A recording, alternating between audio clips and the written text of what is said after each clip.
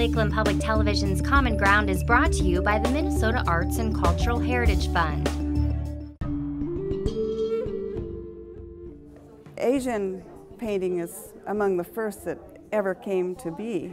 It helps us to understand history better. It helps us to understand other cultures. It just opens our whole range of interests in a way. I was approached by the library to apply for a grant using the legacy funds. Because of their encouragement, I took it on and thought it would be wonderful if we could get this group to come to Brainerd and introduce more citizens to this type of painting, which I dearly love. Our group is a Minnesota Asian Brush Painters group called Ming Chow, and we're fortunate enough to have this space for a two-day workshop.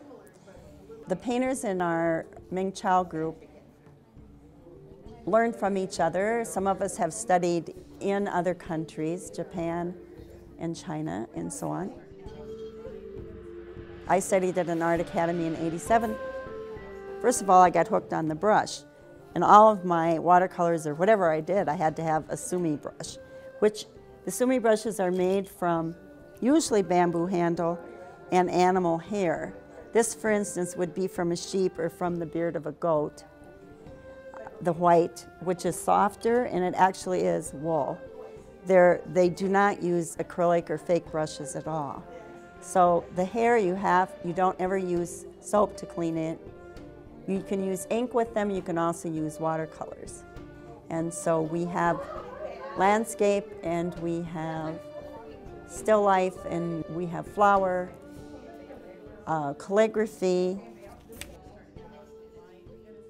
This is a painting of a tiger, but then these are the calligraphies for a tiger. So you would begin with the oracle bone, which is done on like turtle shell, or carved into cave walls, or on bone, and then the next is seal script, which is on your red chop. This you would get in a book right now. You wanted tiger, it would have to be. And then this is called running grass. And this special kind of paper called rice paper, it isn't necessarily made of rice, but sometimes it's linen, and sometimes it's cotton. You can paint on silk. It's just called rice paper, which means it's an Asian paper. And the ink is blacker, even way blacker than India ink, and you can make it go to like 7 tones or 7 colors. The paints have minerals in them. They last longer. They're more permanent than the general watercolors that we use when we paint with different colors. So it's called Asian brush painting, or sumi-e, which means Japanese ink. And so a painting is a sumi-e painting. Your style of painting is sumi. Regarding these characters, like Dee was showing you more than one version of them, those early ones were a little bit more pictograph than some of them are today.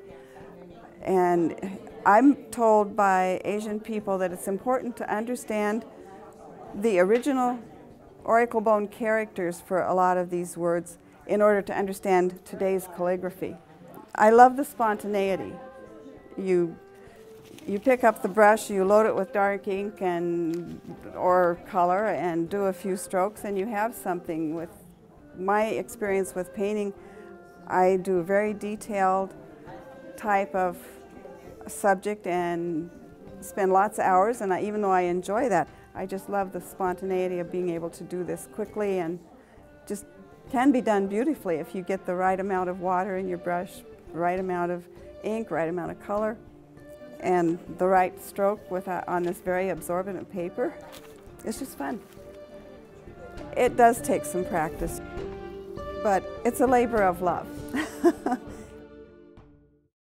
If you enjoyed this segment of Lakeland Public Television's Common Ground, consider making a contribution at lptv.org.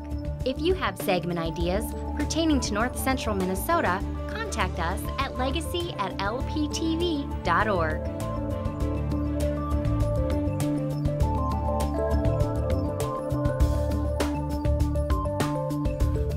Common Ground is funded by the Minnesota Arts and Cultural Heritage Fund by the vote of the people on November 4th, 2008.